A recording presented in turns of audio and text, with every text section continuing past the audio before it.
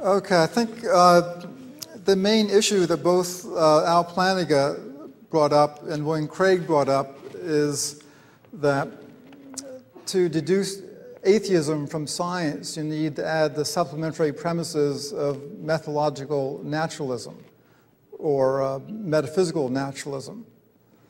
And I don't think that's true, because my original argument I gave, all the deductions I gave were deductions from scientific theses, and there were no metaphysical or naturalistic assumptions in the argument that were not in Einstein's theory itself. And I think that pertains also to what Al Plantinga is saying. He wants to say that you need methodological naturalism in order to have a scientific theory such as evolutionary psychology that is inconsistent with Christian belief. But I don't think that's true, because I think the abandonment of God and Christian belief from science actually grew out of science itself, because science began roughly around the time of Newton's book on natural philosophy, and Newton included God within his science, and that wasn't a methodological supernaturalism or a metaphysical supernaturalism. That was actually an axiom within his scientific theory. Newton claimed that space and time were God's sensorium, and Copernicus claimed that he defined gravity non-quantitatively, but he defined it as as the means by which God brings about the falling of bodies to the earth.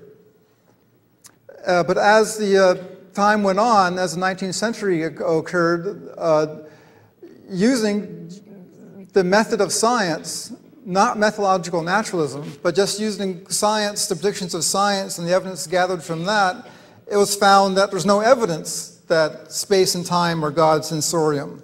So that was dropped from Newton's philosophy.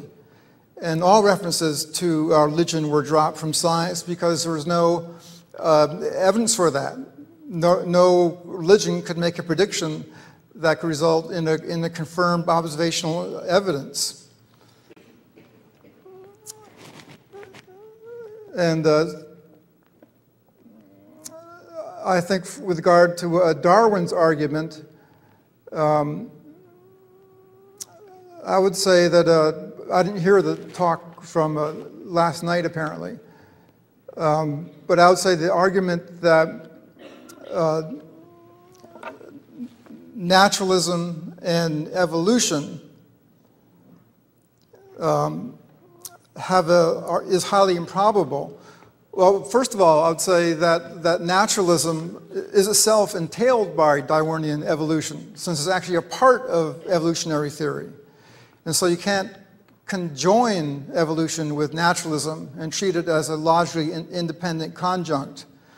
And if you try and conjoin evolution with theism, you get a self-contradictory proposition, because evolution includes naturalism within itself, because evolution describes a natural causal process that brings about the evolution of organisms.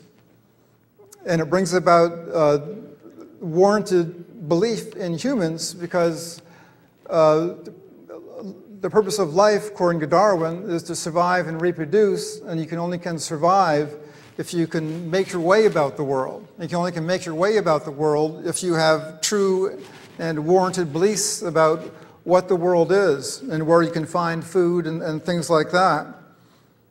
And so it's natural evolution itself that explains why you have warranted beliefs. And as for evolutionary psychology, that is not an established science. That's still regarded as a speculative science that is not fully academically respectable.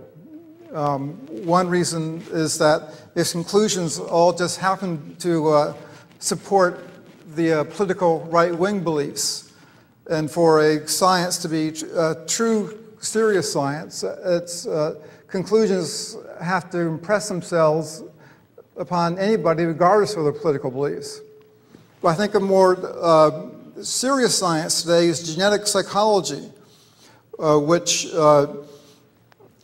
establishes the genetic inheritance of certain personality traits, in particular such as religion and atheism. They've done studies published in September issue of Science 1997 showing that